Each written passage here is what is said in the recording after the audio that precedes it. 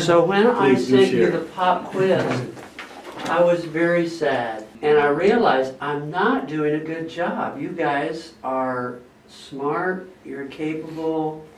Mr. V is not teaching well, so I'm going to shoot at it again. We are going to one more time talk about this, because when I ask you questions, understanding server services and workstation services. So let's try this again. Critical foundation for network services in the Windows ecosystem. So these two services are very important to Windows. They're not important to Macs, they're not important to Linux, just a Windows ecosystem. In fact, they're so important to us that if you want to participate, you have to add some of these services to your other operating systems. Server service and workstations are almost always on by default. There's rarely a situation, in fact, we'll talk about situations where you may want to disable a workstation service or a server service, but in almost every scenario, server service and workstation service are on by default. So my question to you is, if they're on at clients and they're on servers, do we want our users sharing the hard drive? Because server services allows you to share the hard drive, allows you to share printers. Do we want them to do that? I think no. I'm telling you, no. So why is it on? Why is it always on by default? In the Linux world, they use SAMBA server services or SAMBA client. So there's a difference. There is a SAMBA server or SAMBA client. Apple and other operating systems may call it not SAMBA, they'll call it what? SMB. SMB server, SMB client. Server service and workstation service work at layer 5, at the session layer, and layer 7 at the presentation layer. So if you look at the OSI model, the SMB protocol works at layer 5. There is a portion of SMB that works at layer 7. It actually formats data. Workstation service, when it talks to a server service, uses port what? 445. So remember, when we say well-known ports, we're always talking about the server or the client. Server. Always the server. Anytime we say port something, port, we do recognize workstations use ports, but they're never the known port, okay? All right, look at layers. This is right out of Wikipedia. Layer 5, these are the protocols that work at layer 5. And notice, SMB is at layer 5. Guess who else is there? NFS. So Linux, their file system, works at the same OSI layer as Windows file system. So remember, NFS is typically used by the Macs or by Linux. They don't need SMB. They don't need SAMBA. If they're not in a Windows environment, they don't need it, and they don't use it, okay? All right. In an enterprise environment, this is what you must get. In an enterprise environment, server service allows Windows 7, Windows 10 to be managed by administrators. Everyone see these shares. We've got to have those shares available on all these PCs that we're managing. Guess who turns them on and makes them available? Guess who turns them on and makes them available? All right, here I am. Everyone see my shares? These are the shares that are only used by who? Who's the only person in the world that uses these shares? They're used by administration. They're used by you. This is how you push applications. This is how you push your scripts, all the stuff that you want to do to manage your computers. We couldn't push a single application if those shares weren't available. You'd have to run around with a flash drive to install applications. Who makes those shares available? Watch, I want you to look. Here we go. If I turn off server services, okay, this is a laptop PC, okay? I'm going to turn off my server service. Stop. Ta-da, ta-da, ta-da. All right, I'm going to come back up to those shares. How many applications are you going to push to this laptop? None. 0. Server services is for you to manage PCs. It's got to be on. Just because server services on every PC doesn't mean we want it to become a, quote, Server. yeah. Server services is really to make sure you can administrate and manage hundreds and thousands of PCs anywhere in the world. So with server services on these PCs, you could be in Orlando, and if you had access, you could push applications to PCs that belong to you in Thailand. So server services on, those critical shares that you need. Look, IPC, this is all of your scripting goes through that share. IPC, inter-process communication. Ever heard of processes? Inter-process communication. That is the hidden door that allows you to run scripts, that allows you to do all the magic from your administration console to the PC. Your C drive, that allows you to push applications. This allows you to get to all your Windows files. Server service is one reason on those PCs. It's not to let Diego share his hard drive to the network. We'll kill him if he doesn't, okay? It's not about him at all. It's about you managing thousands of PCs. What is server services for on my 2012 R2 server for? Server. To share folders, to share files, to share printers, yes? But not on the clients. Even though it's on, even though it's running, it has one function only. So you can manage it. And we can push things to them. I don't get it. Absolutely. You have full access to them. You have access to their hard drive, you have access to their minimum shares, and IPC is turned on.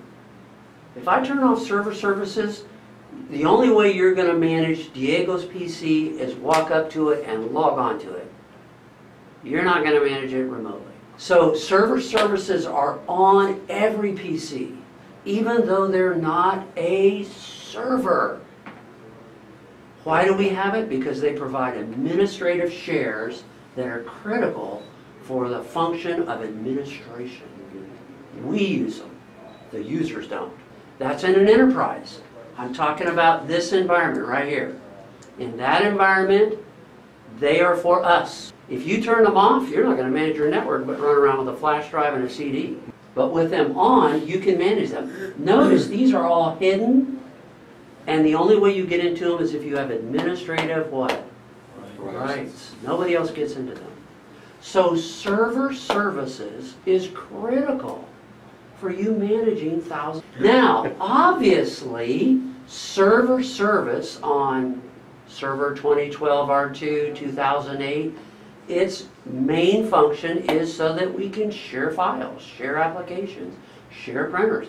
It does that well, okay? But on the client, it's strictly for management. We don't give Diego the rights to fool with this stuff. Even though it's on for us only.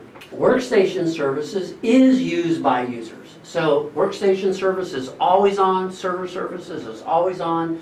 This allows you to see what? Shares. Applications and printers on the network. So when I do something like that, I take my PC. Diego can do this.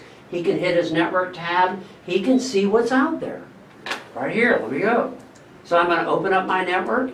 The only reason when I click that network tab and I can see all of these devices is because what service is running? Workstation. Do these guys have server service running? Yes. Yes, that's why I can see them. Is that they're on. That service is on. If I go to any one of them and I turn server service on, I will not see them in this list. So Workstation allows you to see everybody on the network, all these Windows PCs. Look at them.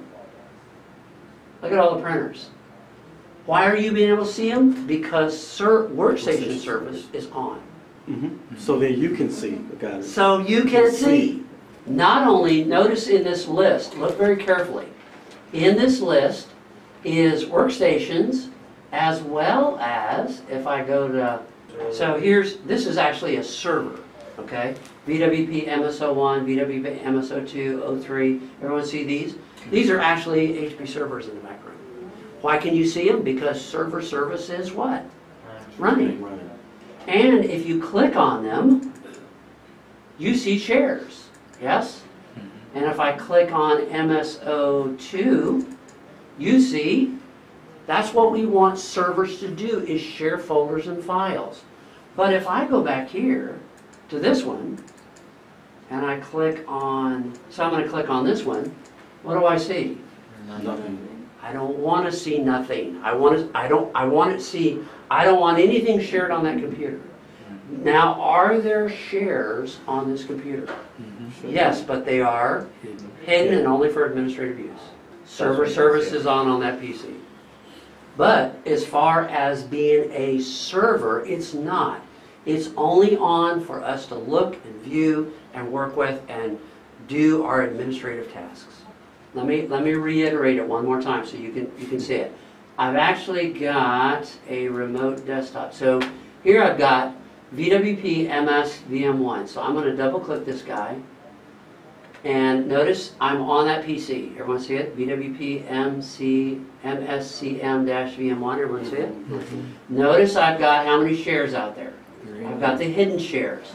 So I'm going to open up my computer and I'm going to go look for this guy. So I should be able to find him on the network. VWP-MS, and there he is. And notice, do I see him? Yes, I do. What can I see, really? Nothing, because they're all, the shares that are there are all hidden. And if I go into his services, and I turn off server service,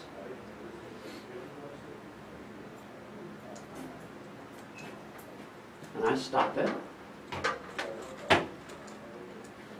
what's going to happen when I refresh this? You're not going to see him. I'm going to hit enter, and it's going to say, he just went off the map.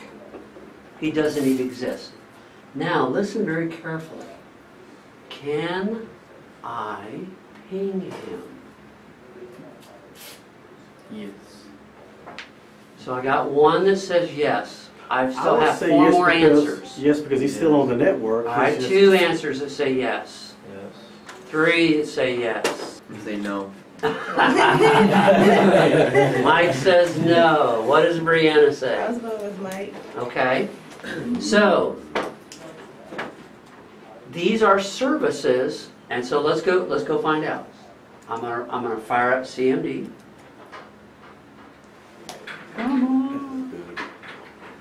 All right, we'll run CMD, and we're gonna go ping. I'm gonna ping the name. No packets lost. Watch. So we're going to ping VWP-MSCM, make sure I'm typing it in right, VM1. Okay, 3 against 2. Solid handshake. Okay, all right, here we go. Ooh. Come on. So, think of it. Ping is working at what level? What TCP level? Level 3, isn't it? It's layer 3. It's pinging the IP address. Okay, it's ICMP pinging the IP address. We know that we have a service at layer 5. We turn it off. But it doesn't stop us from pinging. There's TCP. We didn't turn off TCP, yes? Did we turn off TCP? No, we just turned off that server service. Now, can that computer surf the internet? Let's go. Absolutely. Because browsers don't use server service or workstation service. So I'm going to fire up my browser on this machine. Server service is off. Now, if Diego wants to manage this device, where's he going to have to go? He's going to have to go find it, walk up to it, and do his work, because he can't do anything remotely. So, does a browser use server service? Absolutely not. It doesn't use it. Can I surf? Yes. Can I ping? Yes. Can I communicate to that PC? Yes. But I cannot access those shares because they're turned off. If I want to push an application, I won't be able to push an application. I can't run a script against it. So there's a lot of things I'm now dead in the water. A lot of network, I didn't disable all network functionality. I just disabled workstation, talking to server. Moving files, that's not going to happen. Not going to be moving files because that's all dependent on workstation and server services. If I'm going to move files or run a script against it. Listen, you're not slow. This is complex. This is complex. I was thinking, how do you get an alert when let's say he's trying to be stealth. He's Okay. trying to hide from you for some whatever reason. Not him, but anybody. So when he turns that service off, so we can't see him. Yep. I can still ping you. But I'm thinking you would get some kind of alert that you got a user out there now that is turning his service Well, what off. would happen is if we try to do something administratively to all the PCs, we would get a failure on his PC. We would say, Okay. we tried to push. We tried to push. We try to move a virus Gotcha. definition to him. Like, oh. And on our virus console, it would say he hasn't had an update in 40 years. Okay, we would track him down, and the reason why he can't get an update pushed into his PC is because his administrative shares are turned off. So he wouldn't get updates. He wouldn't get a lot of things that are dependent on this kind of functionality. But he could surf, we could ping him, let's go home. Very different. So does Diego want to be able to do things at his home? Yes. Yes, he most certainly does. So let's go back over. UNC functions on the fact that you've got workstation service. No workstation service, you're not going to do this. Now let's talk about small business and home. Do we want to be able to share in our home? If we purchase the operating system, we own the home. Do we want to do that? Yes. So in a home environment or a small business, you can what? Sure.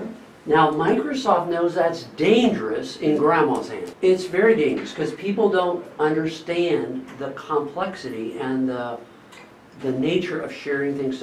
So Microsoft developed what? Home groups allow an idiot. Let me. I talked to one last night. All right. The home groups allow technically challenged human beings to share safely, and look at this, safely and what? Securely. Securely. Pictures, music, data to everybody in the family. It's very easy to use. It's very secure. Uses IP6, uses encryption. It's very, very good. And it's not complex to them. So Microsoft does allow sharing. And you can share pictures and documents and folders.